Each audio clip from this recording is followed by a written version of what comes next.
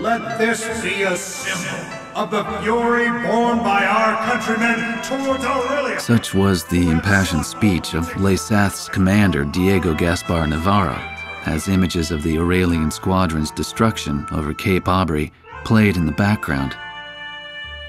A day later, his gravelly voice continued to echo through my hungover brain. October, 1 year after the cessation of the Democratic Republic of Lesath's civil war. After the Civil War, Lesath began to set their sights on their peaceful neighbor, the Federal Republic of Aurelia, claiming retribution for years of exploitation. The invasion suddenly began. With the ever-present threat of the cloaked airborne fortress Gleipnir looming overhead, there was little time to react to the few concerns raised about the validity of the war. Such was the speed at which all of Aurelia fell under Lesath's control. Well, not everything has fallen into their hands, but it's only a matter of time. Looking out over the capital, Gaius Tower is both home to Lesath's Central Command and the very symbol of its power.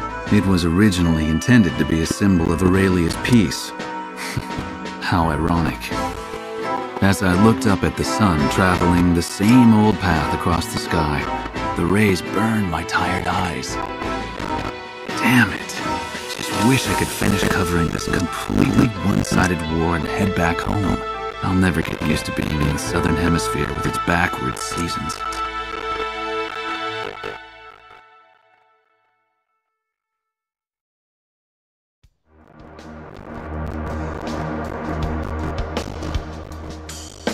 The Gleipnir was last confirmed heading southeast across the Puna Plains. However, we lost all trace of it shortly after. Unfortunately, Aurelia's information network can provide no further details at this time. We'll just have to take what we can get.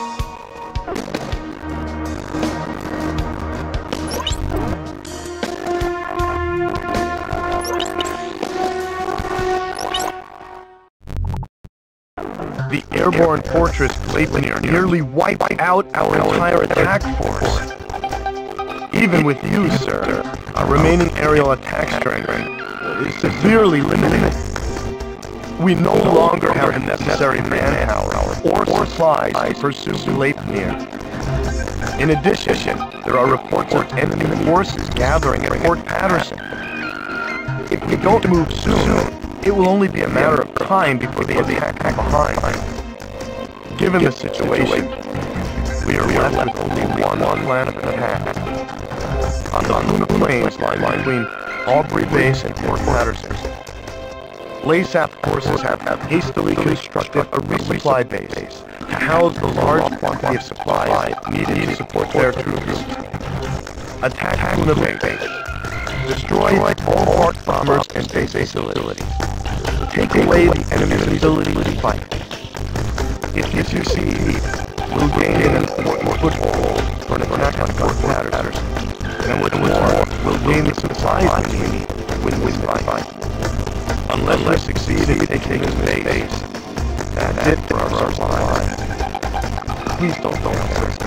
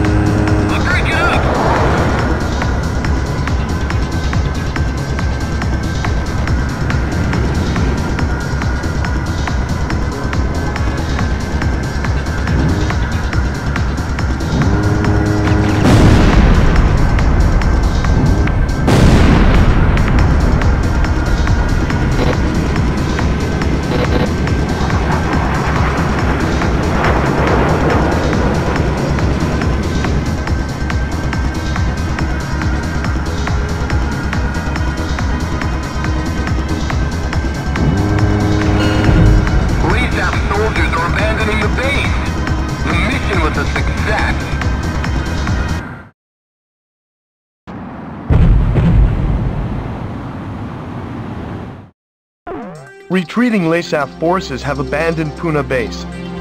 The base, including all provisions stored there, now belong to us. Now we'll be able to provide backup support for our troops.